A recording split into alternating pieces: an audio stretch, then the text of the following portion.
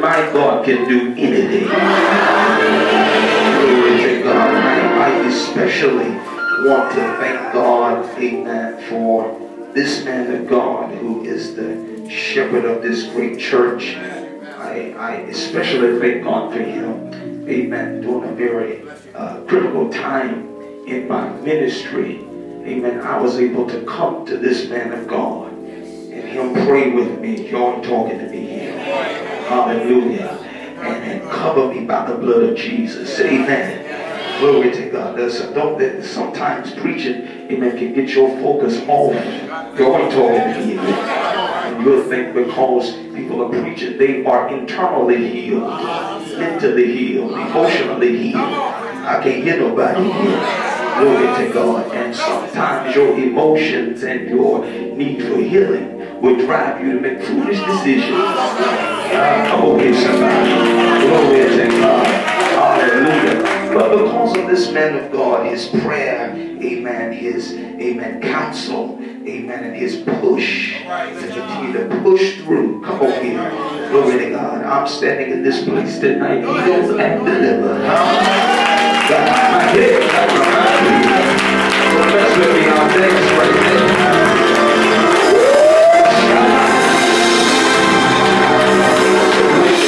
When God repostured me, he said, man, you go and set the captives free. Oh, I can't hear anybody here.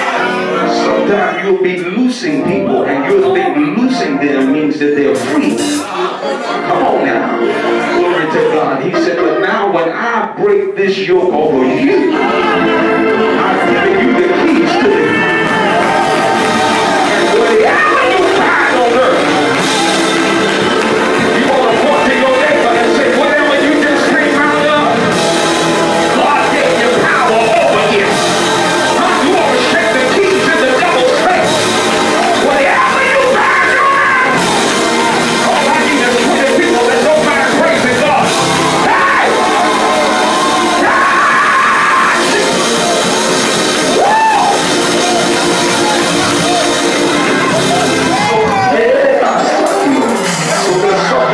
When you get free as a vessel of the Lord, God will take you to the nations and do exceedingly abundantly above all that you can ask or think. Come on, say amen, somebody. And you know you're really free when you can stand and talk about, amen, how far the Lord has brought you from. See, some folks come to church and they sit in judgment like they so perfect.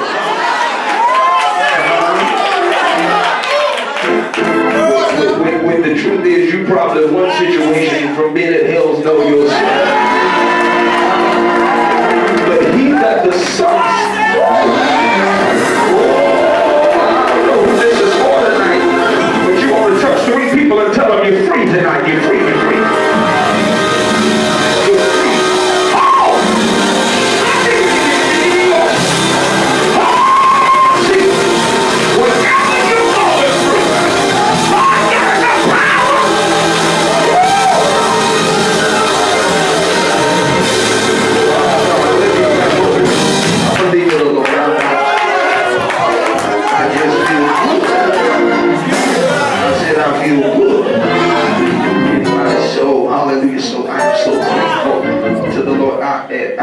I honor you, Bishop, and I appreciate you. You got to be careful even with preachers and pastors, because some pastors will take your business and preach on it. I can't hear anybody. And they'll condemn you to hell, and they got 99 problems of their own. Come on, I can't hear anybody. But I'm here to testify you have a real, authentic man of God, which I know you know. But sometimes you just need a reminder, amen, that God has placed a great leader amongst us. I honor you, amen, and First Lady, hallelujah.